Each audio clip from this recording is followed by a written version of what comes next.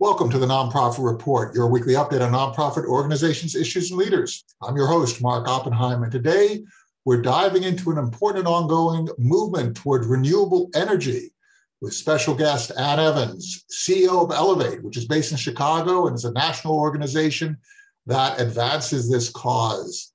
So thank you, Ann, for joining us. It's just wonderful to have you. Thank you so much for the invitation. I'm really grateful to be with you and the audience today. So you and your team work nationally to advance programs and services that make renewable, clean energy more accessible to all. And you work to reduce emissions, improve energy efficiency, fight climate change. Just sort of to set this conversation, I find it so interesting that the demand for renewable energy is increasing. And this is the interesting part. Consumption of all other fuels declined last year. So that's the first time that's happened. So yeah. It's clear that our future is tied to renewables. So let's talk about how your organization was founded and your ongoing work. Yeah. So our organization was founded by our parent, the Center for Neighborhood Technology, with the goal of spinning us off, supporting our growth and future to really focus on making sure that everyone has access to the clean energy future. And I would add that it's not just our future, it's our present. According to the US Energy Information Administration, which is the federal agency that tracks our energy use and studies it, already last year, 20% of our electricity generation nationally was from renewable energy. So that's pretty significant. And as you mentioned, it's growing and it's growing quickly because it's both makes sense from an environmental perspective, but also from an economic perspective. Yeah, from a cost perspective, it's really interesting because renewables, particularly solar and wind, right? The cost is really in the equipment. Which translates into labor to make the equipment, to maintain the equipment, as opposed to extraction, right? So you end up with a future that is about jobs, is about manufacturing, is about maintenance and services. It is the kind of work that doesn't need to be outsourced. So it's such an interesting approach to creating a stronger economy and a future-oriented economy that involves all. So you specialize in ensuring that people at the lower end of the income ladder also have access to these technologies. Why is that important? Yeah, it's important that nobody be left behind. And I think that when you think about what happens when a nation or the world, frankly, the globe, makes some kind of big technology shift, what happens to the folks that are left behind? In the case of this energy sector transformation, it means that those fixed costs from the sort of centralized utility and the old fossil fuel infrastructure are being borne by a smaller group of people. And those are the people that are most vulnerable. And so we absolutely, it's an imperative need to make sure that people with lower incomes get access to these technologies first and not last. It's also important to national adoption, right? I mean, if you take a look at the history of this country, you have the Tennessee Valley Authority, rural electrification, right? The whole idea of Ford's development of the Model T to popularize the adoption of the automobile. If we are a country that is really about mass, right? It's about everyone. So if we can't ensure that these technologies are adopted and reach scale, they end up becoming unsustainable, don't they? Absolutely. And as we've said, we want to make sure that everyone gets access to the jobs as well, right? So those jobs, installing solar panels, are good jobs. They right. are pathways. They're a pathway into union jobs and utility jobs, which are often high-paying career jobs that really can transform a family's life. And so I think making sure that nobody gets left behind should be something we can all engage on. They also require a certain level of education. So now you have people who are equipping themselves with the ability to evolve their skills throughout their careers. So in pursuing these types of jobs that are more technically oriented, you're actually shifting the ability of Americans to remain current and to compete in the world. Yeah, absolutely. And these jobs are, they're construction jobs. So they really range a whole set of skills and abilities and interests. And I'm a believer that everyone should pursue or should have the opportunity to pursue a job and career that they feel really passionate about. And so to advance renewables and solar energy and wind energy, we need people who can do system design. And we also need people who can explain how solar energy systems work when we install them on your roof. So like the communication skills are as important as the financial skills and the technical skills. It really is a range. So let's talk about the range of programs that you have, because you're not focused on just sort of one solution set. When you take a look at energy, we're talking about material sciences, we're talking about solar sciences, we're talking about the whole issue of energy efficiency, conservation of energy, so that we're talking about insulation, those kinds of activities. Could you just unpack how you have constructed your program to reference the effective types of solutions that improve the situation for people of low income? Absolutely. And we started by listening to what people in the community wanted and needed and what were their pain points. And what we found is not going to be super surprising because we all share these same goals. We want to have healthy, safe, affordable ways to have heat, cooling, power, and water in our homes. So it's really about creating that home that's sustainable and safe. And I think we know more now. We know now more than ever with COVID, when we've asked people to shelter in home and shelter in place in home, that those homes have to be healthy and safe and affordable, and that some people are seeing higher utility bills because they're at home all the time. Their kids are studying from home. They're working from home, and so it's been important now more than ever to address these issues. And what we do, how our programs work, is we first educate about how we heat, power, and cook and have hot water in our homes, because most of us don't know. We want to be warm, but we don't really care. We don't think so much about what is the fuel source for making that heat and how that system works. So first we educate folks, we take a look at their utility bills, we understand what their pain points are. We then help provide a list of prioritized work and improvements that can be made in your home or in your business that will make you more comfortable and reduce your costs. And then we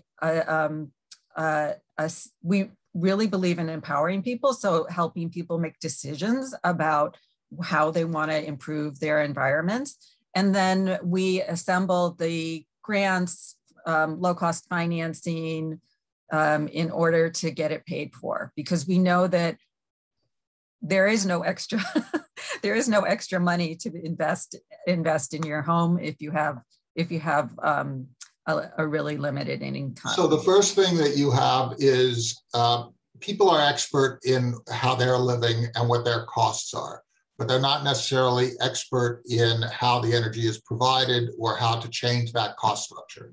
You provide an information exchange in terms of what options are. And then they select from those options, the options that make sense to them. One of the things that I think is really interesting about this process is where money is lean, solutions need to be practical. They need to deliver benefit as quickly as possible. Are you able to show your clients the benefit very quickly of working with you? Absolutely. And we can show them the dollar savings that they will see on their bill. And we also stay with people to make sure that they're seeing that they're actually seeing those dollar savings, because we want to make sure that the technologies are actually working as well as possible, so that we keep learning as an organization as well. And the projects may be insulation. Behind me on this wall, that sometimes people are curious, what is that behind me? And the story behind this is I was working out of my kitchen, and we decided to build an enclosure on our back porch so that I could have a door that I could close at the end of the day during this time. And we super insulated this space so that it needs very little energy in order to be comfortable in the summer and in the winter. And as you mentioned, I'm based in Chicago, and it gets pretty cold. Very cold. So we're doing. Insulation is a big piece. It's a big saver. If you take a look at the other aspects of this, including the generation of energy, what are the predominant solutions that are being used in cold climes like Chicago? Is it wind energy? Is it solar energy? What type of energy production predominates? And we did receive a question on that. Yeah, so we're still today in Chicago and in many Midwestern cities, and we work across multiple states. Natural gas is the primary source of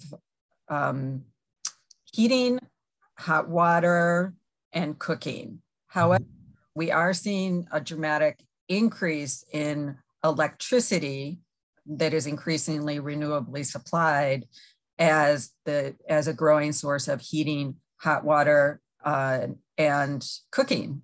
And one of the things that we've learned, because again, we try to take the time to listen to what people want, is that people's preference around cooking is really based on what they grew up with, which doesn't surprise you. But even though I think you hear a lot that cooking with gas is better somehow, when we actually stepped back and asked families, about half of them prefer cooking with electric.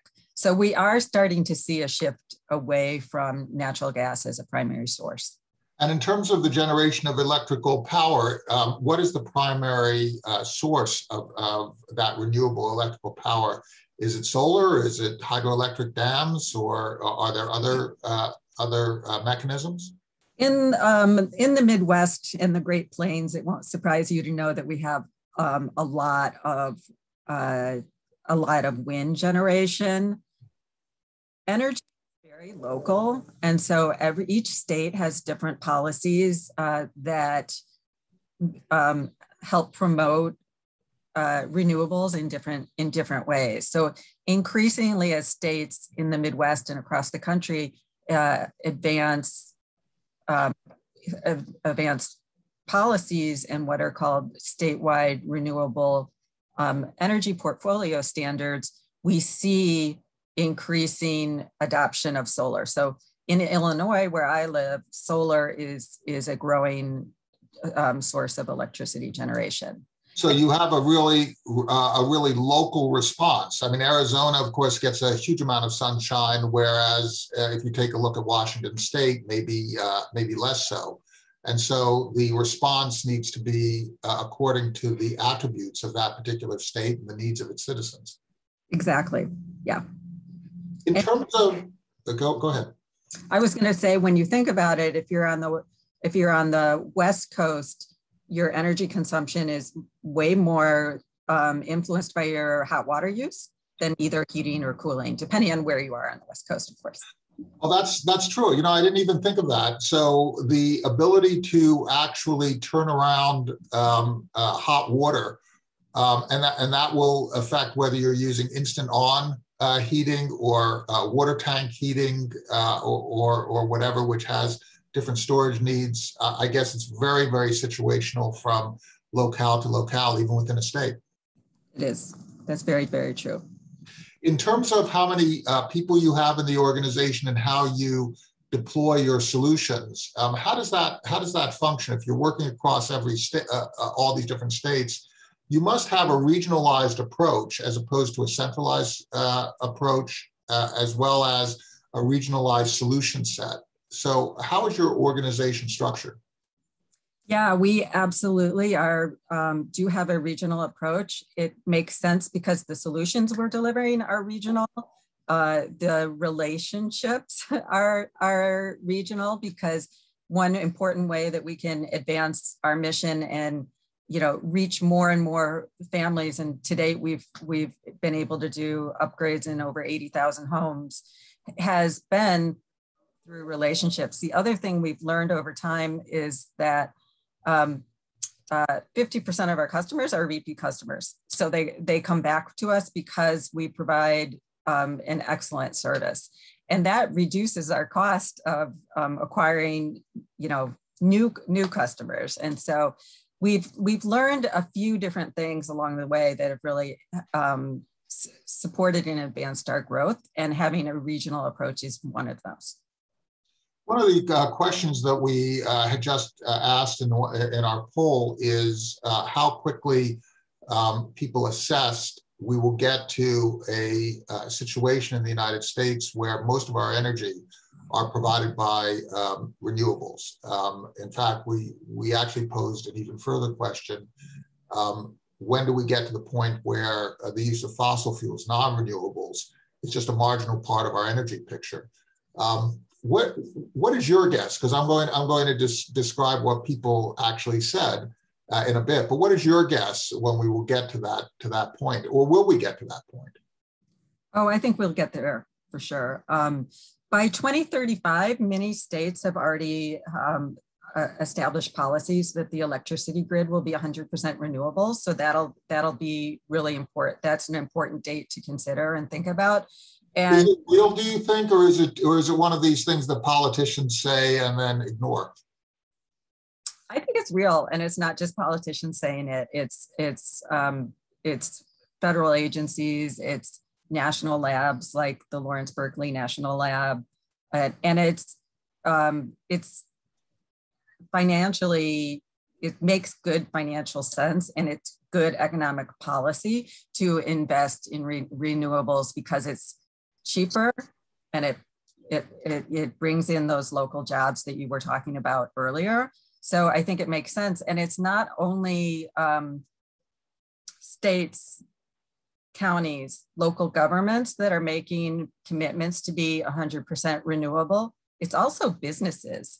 It's, across the board, corporations that are US based or globally based have made these commitments to be 100% renewable. So I think the electric grid will be 100% renewable by 2035 in most parts of the United States.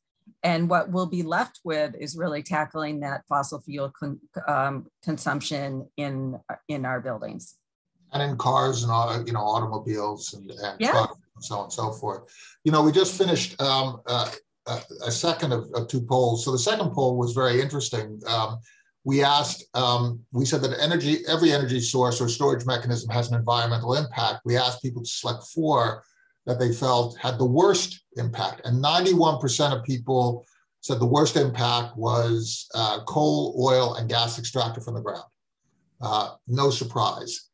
The second area was really interesting in terms of adverse impacts is battery storage technology.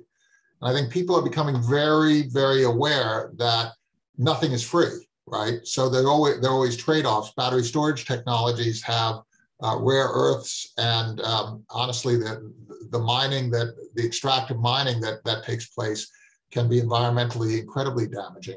And then we also had, it's interesting, in terms of the worst impact, hydrogen fuel was also selected as having, pretty adverse impacts, as well as nuclear power.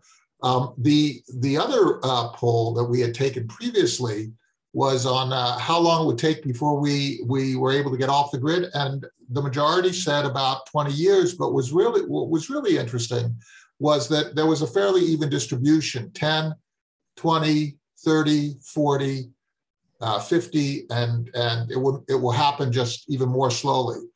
So there seems to be a lack of focused confidence that we're going to get there. How do we change? How do we create that acceleration that is required to actually meet those goals that you cited by 2035 to achieve most of our electricity through renewable resources?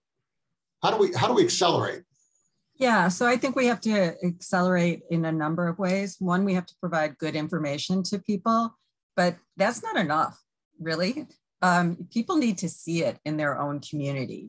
They need to see that school that has a solar array that is maybe a community solar array, so that people around the community can participate in the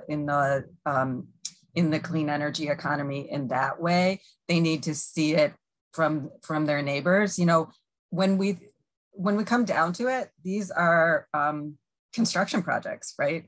And how do people make decisions about when and how to do construction? It's mostly through their network of trusted advisors, and energy is really no different. We have to use trusted advisors to get the message out there, and we have to continue to do projects that people can see with their own eyes, and they can see the benefits of them across the country, in rural areas, in suburban areas, in inner city areas. So you're talking about 4 different principles. First, knowledge exchange, right? Education, knowledge exchange.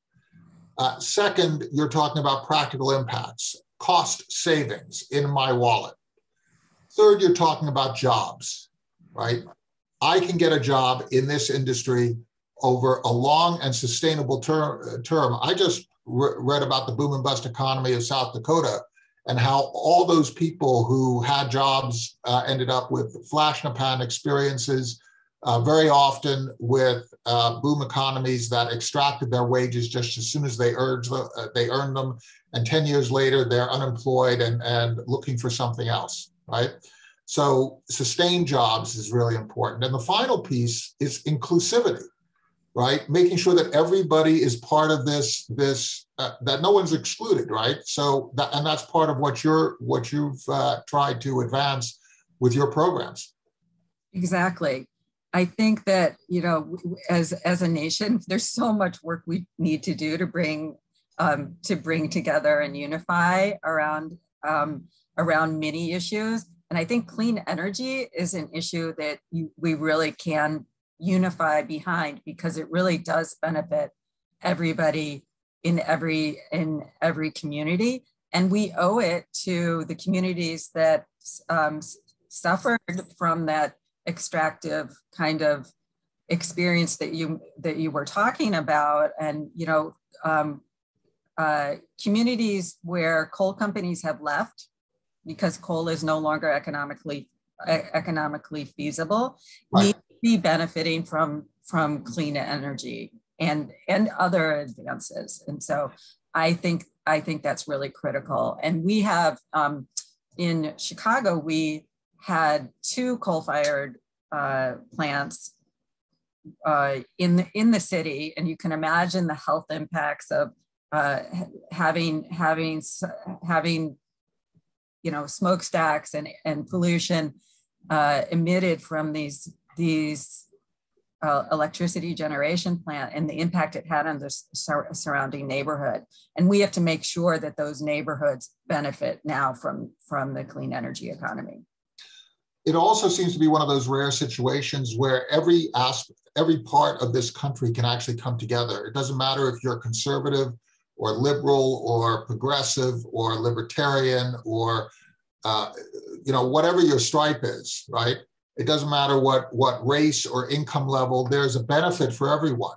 But there are also impediments. We're asking a question in our poll right now. The answer is going to be very interesting in terms of what the biggest barriers are to this transformation. How do you assess those barriers? Because if we can understand what the barriers are, we can sequentially address them. So when you look at the barriers to a change, and this is a massive change, right? I mean, our entire global economy has been based on fossil fuels. What do you see as the biggest barriers to a transformation to a completely renewable energy grid and moving into renewables in terms of automobiles, transport, and aviation is going to take a while to get to renewables. Where do you see the barriers as being? Yeah, so from the electric grid point of view, I think the technologies are there. I think there's great people working on these issues. I know there will be a challenge with the retirement of the nuclear fleet, and we'll have to see how that barrier is challenged. I think with regard to people's homes and businesses, it's knowledge. Energy is confusing. We want to be able to adjust our thermostat and be warm and be cool. We don't necessarily want to know how the systems behind them work. And so we need good information. And then the other thing that I think is really critical is getting that information in advance of a situation where your systems are broken. Because when your systems are broken, if it's wintertime and you don't have heat, nothing else matters.